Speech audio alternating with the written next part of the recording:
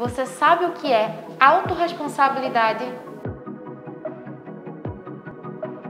Assumir o controle da nossa vida parece uma tarefa muito simples, mas, na prática, é mais difícil do que se imagina. Ter consciência dos erros e dos acertos e, o principal, assumir o ônus e o bônus de cada escolha não é uma tarefa fácil, muito menos rápida.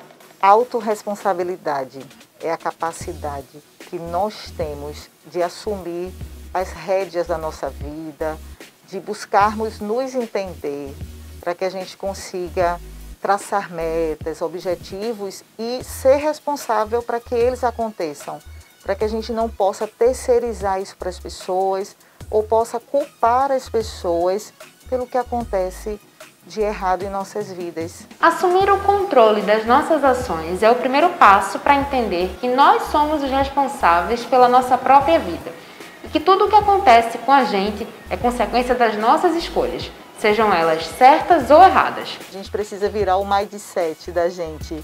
Então a gente está muito preso no mindset fixo, achando que a gente só consegue ir até ali.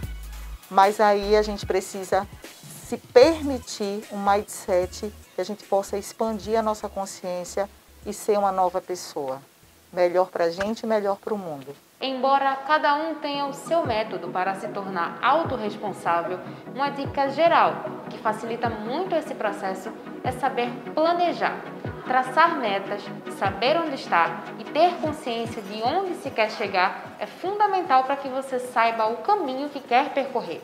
Para assumir as rédeas da sua própria vida, você pode buscar o auxílio da psicoterapia. Além, é claro, de cultivar bons hábitos que possam proporcionar o autoconhecimento e racionalizar com serenidade tudo o que acontece com você.